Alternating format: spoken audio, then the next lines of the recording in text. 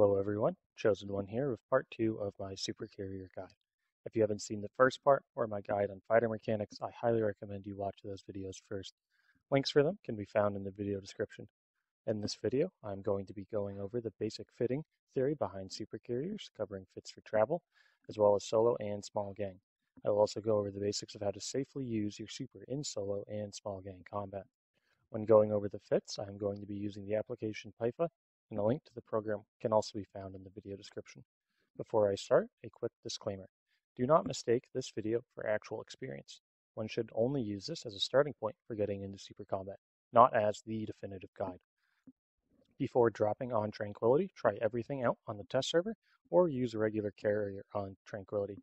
Due to their cost, people will go to extreme ends to kill super carriers, and the bulk of the burden is on you as the pilot. They only have to be lucky once, and you have to be lucky all of the time. First up, fitting. It is important to note that there is not a single right fit for a supercarrier. Supers have very good slot layouts, packing in tons of utility across your low, medium, and high slots. As such, there will be large variations in what one can do. Supers also have large cargo and fleet hangar bays, where you can and should store backup mods and alternate fittings. With that being said, although there is no singular correct fit for supers, there are 100% wrong fits for supers. Fits that will get you killed. So first on the docket, travel fits. Travel fits are going to be almost identical across all the races of supers, as when moving, you're not interested in tank so much as you are interested in mobility. On screen, I'm going to be putting up an example fitting for a Nix. Starting with the rigs, your best bet are going to be either hyperspatials or low friction nozzle joints. Hyperspatials allow you to warp faster, decreasing the probability you will be probed down while in warp. Low friction joints increase agility, allowing you to align out and warp off faster. Because rigs cannot be unfit without destroying them, you may not want to remove your standard armor or shield rigs when moving. This will save you money, but it will add danger to your move, so that trade-off is a decision you will have to work out for yourself. Personally, I did not remove my regular rigs and replace them with the moving rigs, but I also only moved my super through low activity areas. If you were buying a super and a Freeport Keepstar, you should definitely at least get the Tech 1 rigs for moving, and keep whatever you want to change to in your cargo, changing to them once you arrive at your final destination. For low slots, fit inertial stabilizers and hyperspatials. You are limited to 3 hyperspatials in your lows, so keep that in mind when designing your fit. The 3 low slot hyperspatials functions exactly the same as the rig, increasing your warp speed. Inertial stabilizers will increase agility, decreasing align time overall. So I fit 3 hyperspatials and 3 inertial stabilizers on my Nix. For my final slot on the Nix, I put a damage control as a bonus from any additional mobility module is negligible. You could also put a drone damage amplifier so that if you get tackled, you would be able to kill tackle faster. For the Hell, I would recommend 3 inertial stabilizers and 2 hyperspatials and a 2-2 setup on the Wyvern. A common error I see in low slot mods for supers is when people fit capacitor power relays to their ships. Please do not do this. The idea is that they will help you passively generate cap while cloaked. This is not in and of itself a bad idea, but as long as you got to your safe spot without being probed, you can sit there cloaked for however long you want, safely regenerating cap. As always, it is better to take your time and be safe rather than to try and rush.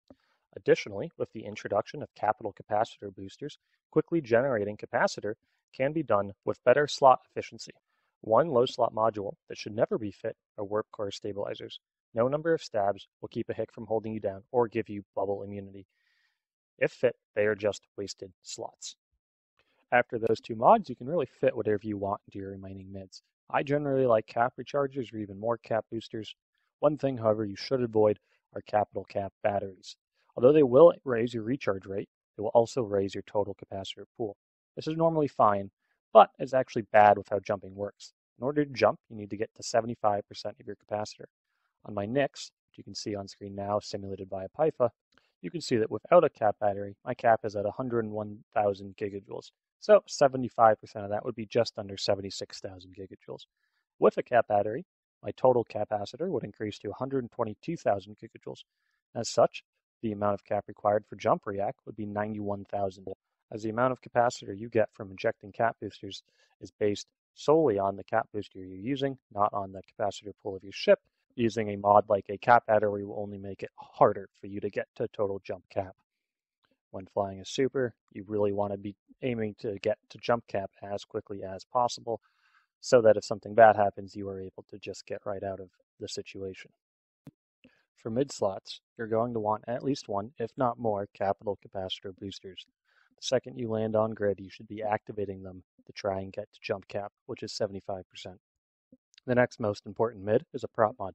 So you have three basic options for your prop mod. You have a 500 MN MWD, you have the 50,000 MN MWD, and then you have the 10,000 MN afterburner. So which one is right for you? So the basic idea behind having a prop mod on your ship is that if you activate it one cycle, you will be able to get into warp immediately once it decycles. This is useful as you will almost always enter warp faster doing a single pulse of the prop mod than just simply clicking align and then warp 2. So on screen now, I'm going to be showing a demonstration of the difference between each of these three types. Keep in mind as well that I'm going to be doing this with two different fits. So one fit is a Nix with dual plates, and the other one is with I-stabs, so something more can do a travel or solo combat fit. So starting with the plate fit, the capital MWD, that is the 50,000 MN MWD, you get to warp in about 22 seconds, overheating it for one cycle.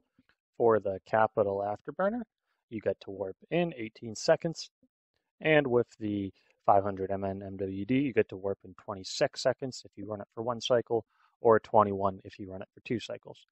So, does this mean that the capital AB is definitively the best? Well, no. To see why, we need to look at a fit that doesn't have really low inertial modifiers, like a plated Nix does. So on screen now is going to be the comparison on an I-stab Nix. So this is a Nix that's base agility is going to be significantly higher than the last fit. So for the capital MWD and the capital afterburner, the times to warp out are exactly the same. This is because it still has to go through one entire cycle before it can get the ship into warp. However, where the difference arises is with the 500 MN MWD. Now, when you overheat it, you're able to get into warp in one cycle. This drops your time to warp from 26 seconds all the way down to 12, making it by far the fastest method to get into warp. So, where does all this data leave us? For moving, the capital MWD is by far the worst. I'll get into its combat uses later, but it's very niche.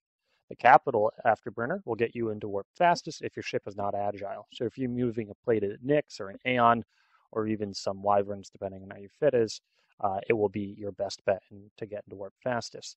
For moving anything else, the 500 MN MWD is going to get you into warp fastest by a wide margin. As a general rule of thumb, though, cap afterburners are for combat, and 500 MN micro warp drives are for moving. For high slots, the most important module you can fit while moving is a cloak. If you take away only one thing from this video, it should be this: fit a cloak. After that, I'd recommend fitting the ECM Burst super weapon. Although there are ships other than Hicks that can hold you on field, Hicks are the most common, and the ECM Burst is a good way to break the lock of multiple Hicks, which would allow you to warp out.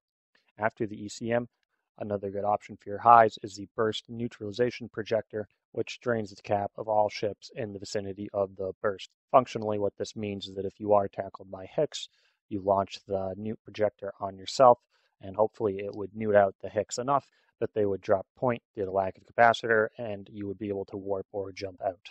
After burst projectors, I would recommend heavy energy Neuts. Because of the sig radius effect on energy neutralizers, do not use the capital Neuts when you are traveling. Heavy Neuts can cap out Hicks, allowing you to warp off almost instantly, whereas capital Neuts would have almost no effect on the cap stability of a Hick. On screen now is a simulated devoter fit. That is pretty standard and you're going to see in your day-to-day combat. So you can see when I apply capital Neuts to it that the capacitor on the Hick barely budges. Like it's still very much so cap stable. However, when I switch to heavy energy Neuts, the cap stability drops to only 36 seconds, almost the cycle time of a Hick point, meaning that if the Hick is flipped slightly differently, or the pilot doesn't have great cap skills, the Hick may not even be able to get cap from any friendly Logi that is on the field, meaning that it will drop point the second that its cycle ends. And just to follow that up, an in-game demonstration. So here I am using a capital Neut with my super to Neut out a devoter, and you can see that the devoter cap barely budges. But when I switch to a heavy energy newt, the devoter's cap goes down much more significantly. As a general tip, if you ever tackled by multiple hicks, make sure you are not shooting and neuting the same one. Shoot one, newt the other. Your objective is not to necessarily kill them, but to force them to drop point so they can receive remote assistance. The final high slot module that I'd recommend while moving is a smart bomb. Due to the large size of a super, the smart bomb radius is very large. Smart bombs are most useful when moving in nullsec, where they can be used to clear bubbles that you may be stuck in. However, they can also be used to deal some damage to any hicks and dictors that may be on you. Other modules you could fit while moving is a Sino, but this is highly situational. A Sino will lock your super in place for 10 minutes, so if you plan on activating one once tackled, you best have enough friendly logi to save you from whatever you expect to be tackled by. If you're moving solo, don't even bother fitting a Sino, as that will essentially doom you to death. Other modules that some people may be wondering why I do not recommend fitting are network sensor arrays or fighter support units. These modules are mandatory for combat fitting, but when travel fitting, they really do not provide that much utility. If you're caught while moving solo, chances are that you're not going to have the capability to kill what is on you. As such, your best bet is to just try and remove their ability to keep you held on grid. One final note before moving on from travel fits. Due to the capital changes, the biggest threat for a moving super is no longer a hick, but rather a tackle rourke. As such, you might wonder why I have not addressed any of my advice towards dealing with them, if they are such a large problem. This is because, as a lone mover, you will most likely be unable to deal with them no matter how you fit. On screen is a typical fit tackle rourke. 5 Tech 2 heavy scrams with 6 points each is 30 points of scram, more than the 26 strength required to hold a super. With 3.71 million EHP, it would take a super with 25,000 DPS 148 seconds to kill it, assuming perfect application and no remote reps to the rourke, both of which are very unlikely. 148 seconds is a very long time, and is often longer than the amount of time it takes to kill a super. Unfortunately, there really is no real advice I can give to shedding tackle on a rourke if the rourke has you pointed. Your best bet is to try and force the rourke to light a Sino, and then burn the 12 kilometers out of the scram range before you die. Before moving on, I often find it's quite useful to learn from other people's mistakes. As such, I'm going to put up some super losses that I found on Zkill. All these fits are awful, so take some time now, try and figure out what's wrong. If you need more time, pause the video, and we'll get back into it. All right, so this is the first one I'm going to be showing you. You can see it was killed by Ivana, and right away, you should notice that it has 6 eye stabs in the lows. With stacking penalties, this is really inefficient, and after the third one, about after that, it's not going to be getting any sort of extra bonus to its agility. Also, it would be much better suited if it had 3 of the prototype hyperspatials, but then it could warp faster. It also has 3 rigs all about hyperspatial. You're probably better off moving some of those to Ox Nano thrusters for the agility in the lows. For the mids, it has 2 cap rechargers. It would be much better if these were capital cap boosters. Just you get so much more cap in such a short period of time. The 500 MN micro warp drive is actually a pretty good choice, but there's so much else wrong with this fit that I just wasn't able to save it. The tracking links also are okay. It would help with the supers application for hicks. However, as you can see, it wasn't even tackle the hicks, so it was tackle the rourke, so I wasn't even going to make any bit of a deal. For the highs, it has links, and I'll get into why links are terrible in a bit, but generally they're really bad for moving because they give you an aggression timer, so that's really not what you want when you're moving. You want to be able to tether immediately, you want to be able to cloak immediately, and activating links will prevent you from doing both of those. And at least as a cloaking device. Another problem is it has these missing high slots. Like Tech 2 newts really aren't all that expensive. You could really easily go pick some of those up and just throw them in the highs just to give you, a little bit more utility in terms of newting out any hicks that have you. Once again, this guy wasn't tackled by hicks, but if he had that, it may have been a little bit better. All right, so here's the second bad super fit. It's a Hell. Once again, it was killed by Ivana, and right away you should notice that it is not making good use of slot efficiency, and it has way too many capacitor power relays. Like, look at all these, and then in the mids, it's all cap rechargers. So yeah, it's basic cap recharge is going to be really fast, but that's really only a small part of moving a super.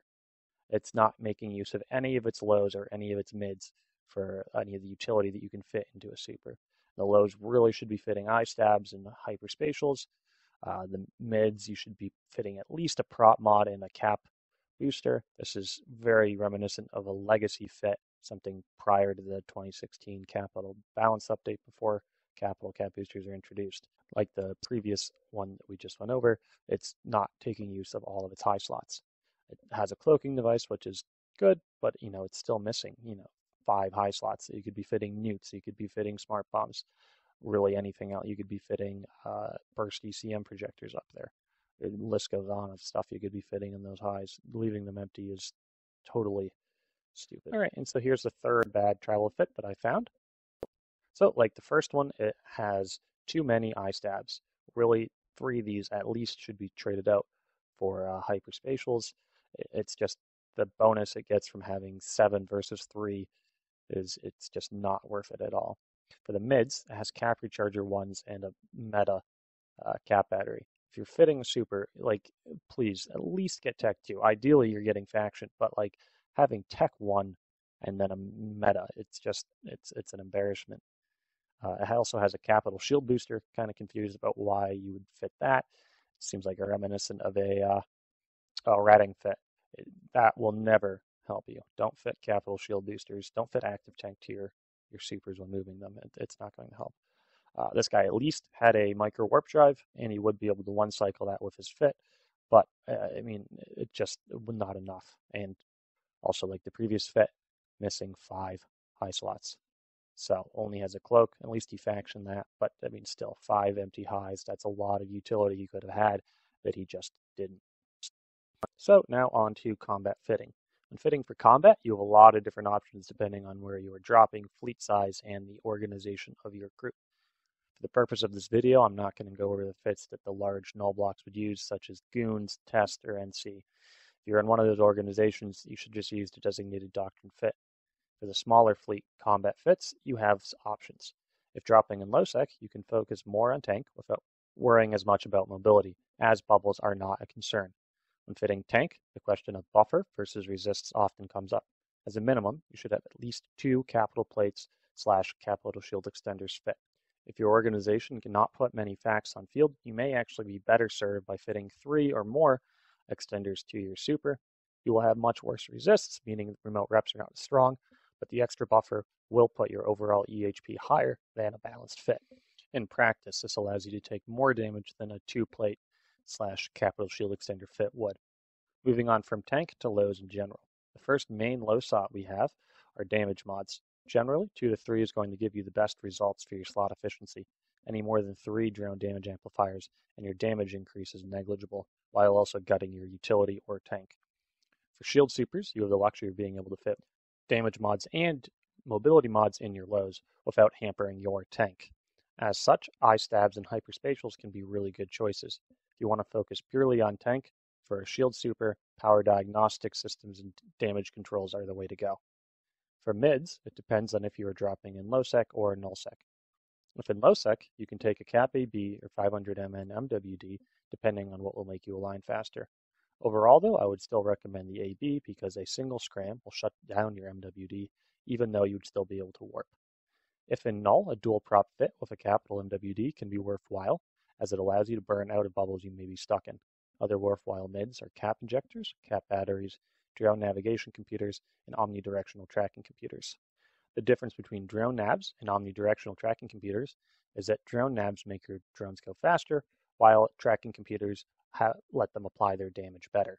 So, if you think that you're going to have your drones flying around back and forth a lot, and on op, generally, if you're doing structure bashes, nav comps are going to be your best bet. But if you're just doing more general PvP, the omnidirectional tracking computers are going to be your best bang for the buck. If you expect to be shooting subcaps, I would strongly recommend taking at least 1 tracking computer, as it will increase your applied DPS massively. Finally, we have high slots. The 2 mandatory mods that you want are the network sensor array and fighter support units. For fighter support units, I recommend no more than 3. Like traveling, newts, Burst projectors and smart bombs are all good options as well. Another high slot module that is sometimes fit are command bursts. In general, as I said earlier, I would not recommend fitting these to your high slots. Although you can fit them to your supers, they will not be as strong as links from a dedicated boosting Tech 3 or command ship, and running the links will give you a combat timer, preventing tethering at citadels or jumping through a Stargate. Moving on to solo/nano fits, they share many of the same elements that travel fits have, maximizing agility and warp speed at all costs over tank. As such, your lows should be eye stabs first and 1 to 3 hyperspatials second. After those, depending on the number of lows you have left, you can take damage mods or a damage control unit. For your mids, I would recommend taking a 500 MN MWD.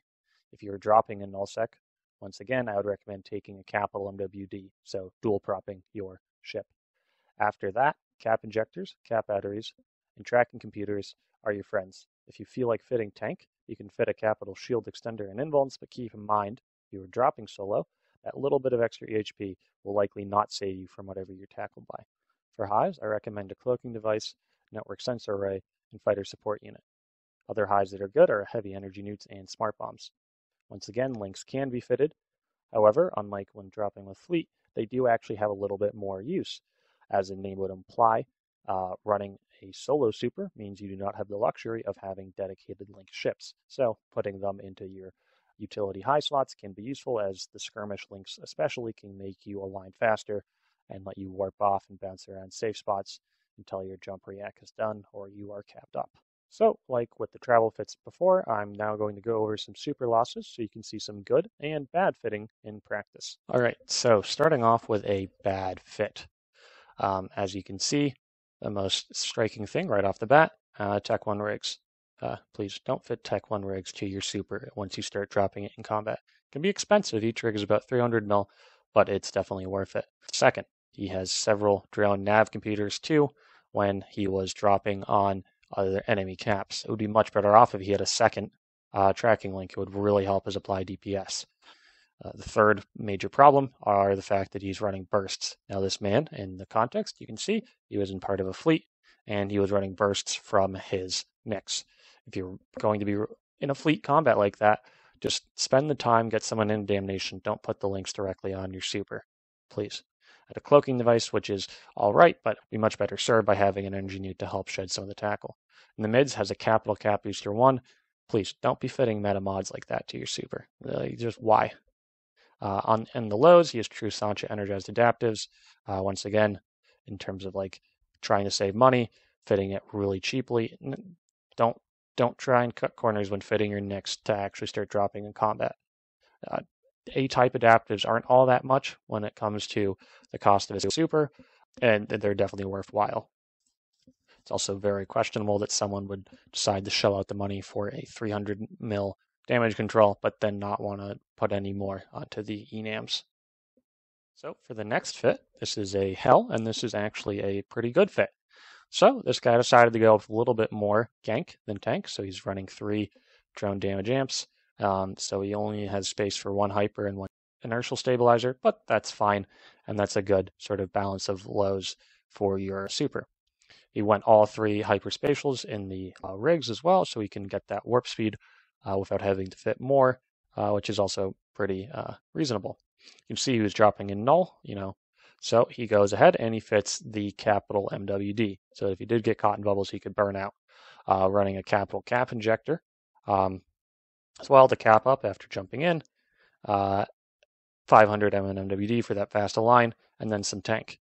My only sort of criticism of this would be that he should have fit some tracking mods in his mids, as that would have allowed him to track the enemies better, as this much tank really isn't going to help when you're tackled. You're going to die either way if you have 2 CSEs versus 1, but if you're able to clear that tackle, you might actually be able to get out. For the highs, there's a cloaking device and an MSA, both very good. An abyssal energy newt, once again, nice to need out Hicks. Dropping in null, he has a smart bomb, smart, able to smart bomb off bubbles, and 2 FSUs. So overall, not really any complaints about this fit. It's very well done. Just a little would have liked to see tracking in the mids rather than tank. All right, and so for the final fit, this is not what I would consider a correctly fit armor super. So starting with the lows, you want A-type adaptives with 1 explosive covering that hole, 2 drone damage amps getting that nice mix of tank and gank, Tech 2 rigs. I think that a Tech 2 third Tech 2 pump is going to get you more EHP overall than the thermal. However, it's still not that bad. It can definitely work. For the mids, he's running 2 tracking links, which is what you want for this, and 1 drone nav. So he gets a very good mix of speed and tracking for his fighters, which will allow him to kill Hicks. So 10,000 MN AV, another good mid slot, especially considering he has 2 plates, so he wouldn't be able to get that 1 cycle warp from a MWD. So the AB is definitely where you want to be. Final mid of a cap booster, very smart. Just get capped up after jumping in. So in the highs, he has a Sino, Warp Disruption Burst Projector, and an NSA, Cloak, and 2 FSUs. So the FSUs are good, as well as the Cloak and the NSA. Where I think the problem starts to be is when we start looking at his final 2 highs, running a Warp Disruption Burst Projector and a Sino. So first, with the Warp Disruption Burst Projector, you can see he died in low sec. So you can't use that in low sec. You can only use the Energy Nuke and ECM. So if he wanted to run a Burst Projector in the high, one of those would have been much better. Instead, he ran the Warp Disruption. Likely, this is a holdover from using a nullsec, and he was jumping back. But, I mean, you should really be thinking about this before you sort of go around jumping your super. Second high is a Sino. Once again, if he's moving by himself, even with a small fleet, behoove of him to have a backup Sino ship that's not his Nyx, so that he could free up that high slot for something like an energy nuke or a smart bomb. In this case, it would be an energy nuke would be the best. All right, and one last thing in this video before I close it out. I am going to go over a drop that I had a couple of weeks ago, kind of go over the good sides and the downsides to my drop, because I oftentimes feel that a visual example can work better more than just me rambling on for 20 to 30 minutes. So starting off, I'm going to be showing the prep work that I do before any drop. So the first thing I'm doing is checking the jump routes on Dotlan. Dotlan is a free program, and it works a lot better than the in-game map function. Honestly, this should be integrated into the client, but unfortunately it isn't, so I have to tab out. So I'm able to check to see that I can hit the target system that they're in with my supercarrier and make sure that my regular capitals and other systems can also hit the target system. So the next thing I'm doing is I'm looking at their Z-kill to see their characters that we got eyes on to make sure that they're not baiting for a drop like this to happen. One of the worst things you can do is not do any intel work on the people you're dropping on and have it turn out they are baiting. So to do this, I'm just using Z-kill, searching their names, looking through their kills, seeing what they've killed stuff with, looking at their capital kills and losses, just to get a feel. After about a quick cursory glance, it's pretty easy to tell whether or not someone is a hard bait or not. And these guys, I can tell pretty quickly, are just roaming around and are most likely not baiting for some larger entity. All right, so right as the drop starts, I make a few mistakes. First thing I should have been doing is turning on my network sensor array and lining out. Instead, I start trying to lock up some of their cruisers without turning that on, which really delays my damage application. So definitely a mistake there, and kind of sloppy in general. Regardless, we start chewing through their cruisers and battle cruisers. The next mistake that I make is a little bit more minor. I'm just not really making sure that my guns are cycling all my fighters, as well as I have a lot of downtime on my newts as I'm broadcasting targets and sort of coordinating the fleet. Another overall problem that I had with this drop is that I didn't continuously run my cap booster when I jumped in. That being said, it was pretty clear after the initial drop, these guys really weren't that much of a danger, and it wasn't that big of a necessity for me to do that. However, that sort of sloppiness can end up getting you killed in more sticky situations. All right, everyone, that's the end of the video. Thanks for watching. If you have more questions about supers, capitals, or any of this other sort of endgame content in general for EVE Online, please don't hesitate to ask. Although I have some of my own ideas for making new videos, if there's a topic that a lot of people want me to cover, I'd be more than happy to do that. Until the next one, fly safe.